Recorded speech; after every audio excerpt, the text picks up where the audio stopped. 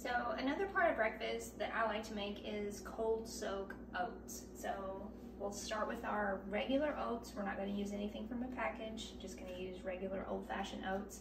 You can also get rolled oats and steel cut oats. They have a little bit of a different flavor, but they're really good for you as well. So what I have on hand right now is just regular old-fashioned oats. So you need about a half a cup of those. I'm gonna make two different types. So you're gonna see me put these in two different bowls. There's one.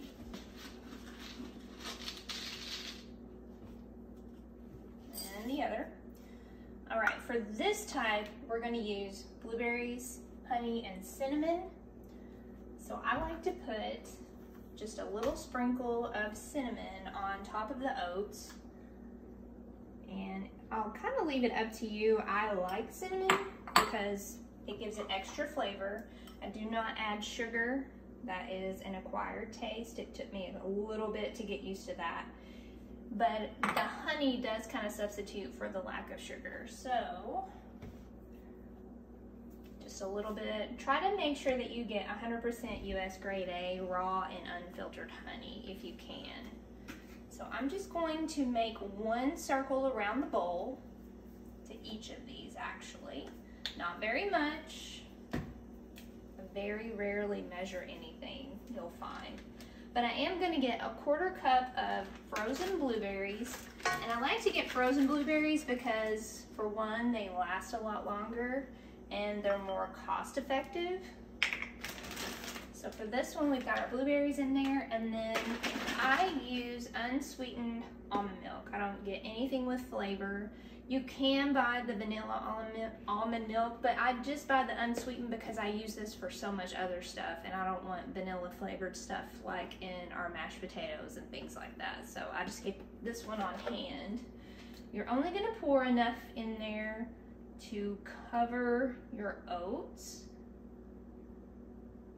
So you can put just a little bit more if you want. I don't like a lot of soupiness in my oatmeal. I'm also gonna add some chia seeds. These will give you a little bit of protein. They also kind of swell up in your stomach and help you like stay fuller, and they will expand in your milk as they soak overnight. So don't be afraid to use these. Just carry some floss around and check yourself in the mirror because they do get stuck in your teeth. I'm just gonna barely swirl this around in the bowl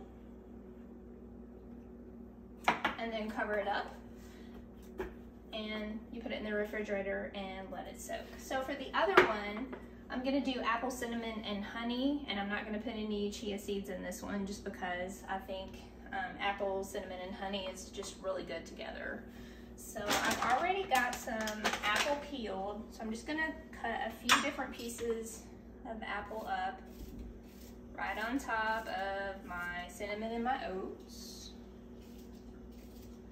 and my honey. And then just pour enough almond milk to saturate your oats and cover them. Again, if you just like regular oatmeal kind of thick, you don't want to put as much milk in there. If you do like to have a little bit of liquid, then you can put a little bit more. Just shake the bowl around and you'll cover it up. I also like to have a side of raw almonds, not salted, just whole natural. If you have any of these little sauce cups at home, just reach in, fill it almost to the top, and that should be about a serving. And then I just leave this on the counter so I can grab it and throw it into my lunch bag the next day. We just set these in the refrigerator, and overnight the oats will soak up your milk. The chia seeds will also expand in the liquid.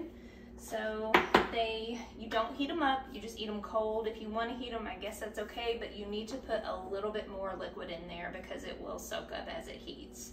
So super quick, super easy, lots of fuel, and it keeps you full for a couple of hours.